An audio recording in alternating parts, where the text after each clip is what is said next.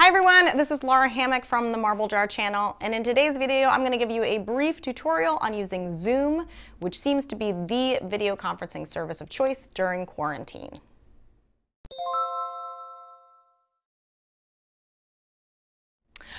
Okay, so now that I've done about 12 impromptu Zoom tutorials for family and friends, I figured it might be helpful to do a quick video on it. I'll definitely go over attending a Zoom meeting, but I'll also cover how to schedule a meeting, how to invite others, and I'm going to review some of the cool Zoom features. So I've used Zoom many times before all of this, since it was the video conferencing app favored by my grad school program, but it's only in coronavirus quarantine that I've felt compelled to purchase a pro account and really learn how to use it. So I've used Zoom to schedule regular meetings with colleagues and fellow students, but now I've also scheduled Zoom happy hours, dinner parties, game nights, and even my grandma's memorial service. So first of all, Zoom is a video conferencing or a video meeting service. So this means you schedule a meeting and you invite people to join your meeting. So this is different from a video calling service like FaceTime, in that you can't call someone and have them answer the phone in order to join your meeting. They have to actually log on and join the meeting themselves. So first let's talk about attending a Zoom meeting. The nice thing about Zoom is that you don't have to have an account to join a meeting. The meeting organizer or host will send you an invitation to the meeting. That invitation usually includes a URL or website link, a meeting ID, a password, and a bunch of phone numbers that you can dial if you don't want to use the audio from your computer. We're going to talk about that in a second. Really, these are the important bits of information, and if all goes well, you really only need the URL. You can join a Zoom meeting from your computer or from your mobile device. In each case, although you don't need a Zoom account, you will need to install the app or the software in order to join. So let's walk through each process first on a computer. So you have received a Zoom meeting invite in an email. If you're on a computer, you click on the meeting URL right here. If you haven't installed the Zoom software yet, it will automatically download that software to your computer at this point. You may have to give it access to make changes to your computer, etc. If nothing happens, and give it a little time before you do this, you can click this link to download and run Zoom to jumpstart that process, but it should all happen automatically. So once you've installed the software, you will need to allow Zoom to open the software by clicking on Open Zoom Meetings. If it prompts, confirm that you do want to use your computer's audio, and you are on. Seeing just your own face means that you are the only person in the meeting room right now, and you are waiting for others to join you. Okay, so now let's talk about joining a Zoom meeting from an iOS device. So I'm assuming for the purposes of this video that the Android and iOS apps are very similar. To join a meeting, you're going to need to first download the Zoom app. If you click on a meeting URL before you have downloaded that app, you will get an error that says something like your browser cannot open the page because the address is invalid. So go to your app store, look up Zoom Cloud Meetings and download it. It's free. Now when you click the meeting URL, it will automatically launch the app. If you don't have an account, it will prompt you for your name. So this is going to identify you throughout the whole meeting, so watch for typing errors here. If prompted, allow Zoom to use your camera and microphone and join with video. It usually asks how you want to hear others. Choose call using internet audio for this, unless you've had problems with your device audio in the past. And you're in. This should work for any mobile device or tablet. Next, let me show you how to schedule a meeting. Okay, so the free version of Zoom allows you to host meetings with one other person for up to 24 hours. But if you want to have more than 2 people, your meeting will end after 40 minutes, unless you sign up for a pro account for about $15 a month, which I went ahead and sprung for. I figured it's probably the same as about 2 beers during happy hour, and really the only way that I'm socializing these days. Either way, you'll need to create an account in order to schedule a meeting. So I have Zoom installed on my computer, my iPhone, and my iPad. I would suggest scheduling meetings and inviting attendees through your phone or tablet because it is way simpler and faster than on a computer. So let's schedule a meeting from my iPad. Here's the home screen. If you want to start a meeting right now, you click on New Meeting. If you want to schedule a meeting for a future time, even if it's 5 minutes from now, you click on Schedule. So I'm going to hit Schedule and I'm going to name my meeting. Then fill in when you want it to start, how long the meeting is going to last, make sure your time zone is correct, and choose whether you want it to be a recurring meeting. If you fill in your calendar here, In this case, it only gives me the option of the iOS calendar. Zoom will auto-create an appointment for you with all of these details, which I think is super helpful. Okay, so now it wants you to choose whether you want to use your personal meeting ID or whether you want to generate a new ID specific to this meeting. So some folks find it easier to use their own meeting ID. This is the equivalent of having a meeting room booked for eternity with people coming in and out just during their meeting times with you. The problem is that anyone who knows your meeting ID could theoretically drop in at any moment to any meeting that you have scheduled. It's convenient since you don't have to keep giving out your meeting ID to people you meet with regularly, but I prefer to generate new and specific IDs for each meeting. It's just a preference. I also choose to require a meeting password. So the meeting ID and password are already baked into the URL that you send to your attendees. So if everything is working right, there is no need for participants to type either of these pieces of information in. The URL already has that info embedded, and it should let them directly into the meeting.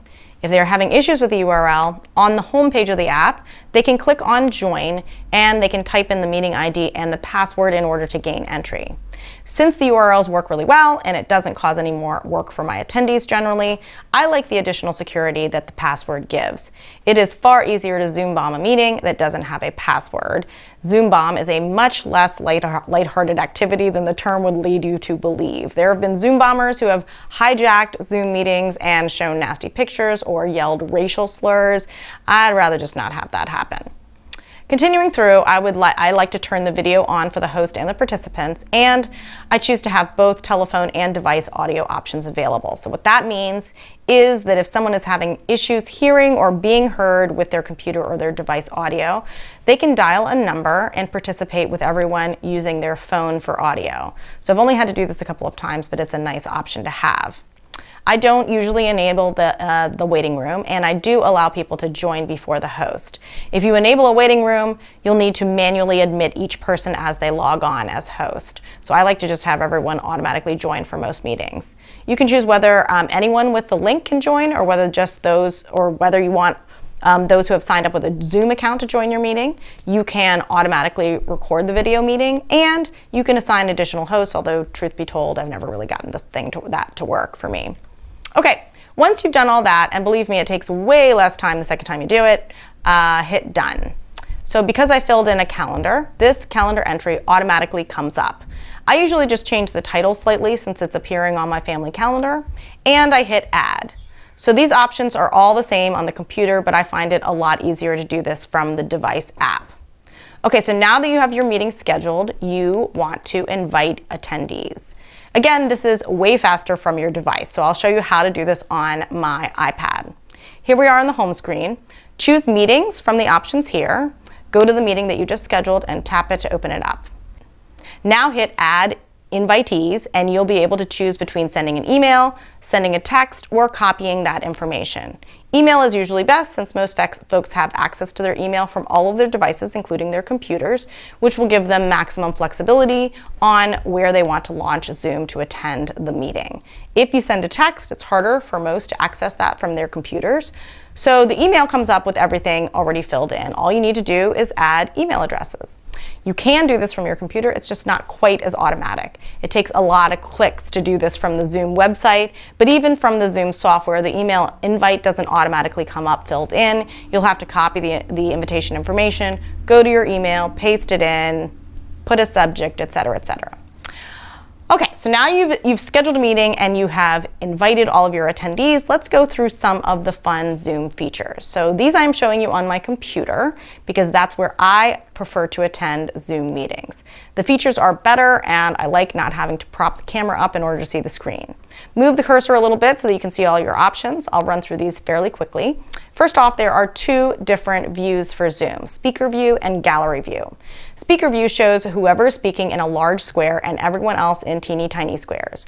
Gallery view shows everyone in the same size squares, Brady Bunch style, and highlights the person speaking with a yellow-green outline. So to change this, up here, click on this to toggle between views. If you attend meetings from a computer, depending on your CPU, you can see up to 49 people in gallery view. On the iPad, you can see up to 9, and the view options are over here on the left.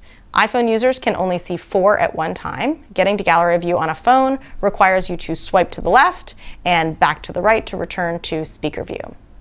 Moving on, down here you can toggle your own microphone off and on to mute yourself, same with your video camera. Just to the right of the video camera is a little arrow that gets you to video settings. So here's where you can choose your virtual background. Select Choose Virtual Background, make sure you have an image already saved to your computer or your device, and add it using this plus button here, and voila! You are in front of a green screen with a fun background behind you. So this works better in some light and with some backgrounds than others, so your mileage may vary. I'm not going through all these settings with you, but I will point out one other setting that I use.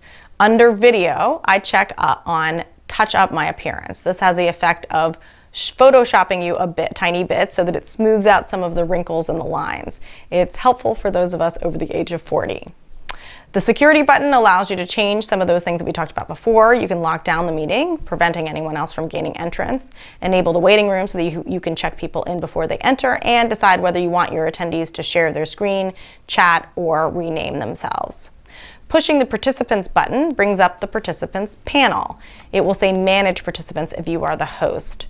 Normally, if you had a bigger meeting going on, you would see all of your members listed. As the host, you can determine whether you want to mute individual people, like if someone had some loud background noise going, or turn off their camera. I will leave that situation to your imagination. You can mute everyone, or you can unmute them. You can invite additional people from this panel, and there are some additional options if you click the More button.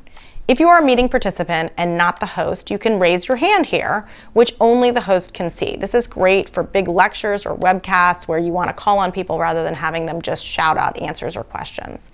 You can also switch hosting from this panel. So just hover over a participant, click More, and you can make them the host of the meeting. So I use this sometimes when I created the meeting, but I need to leave it earlier than everyone else wants to. Screen Share lets you share your screen with other people in the group. You can share your whole computer screen, meaning whatever you bring up, other people in your meeting can also see, or you can limit it to just a screen of your choosing, like a PowerPoint presentation. You can also share a whiteboard where you can draw and type, or an iPhone or iPad if you have the plug-in for this.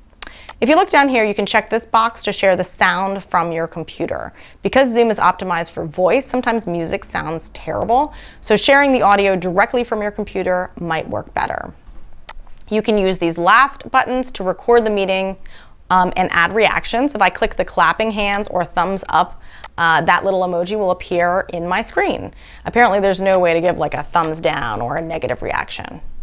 So that's pretty much it. We covered attending a Zoom meeting, scheduling one, inviting people to attend, and some Zoom features. Let me know what you think. Comments are always appreciated, and thanks for watching.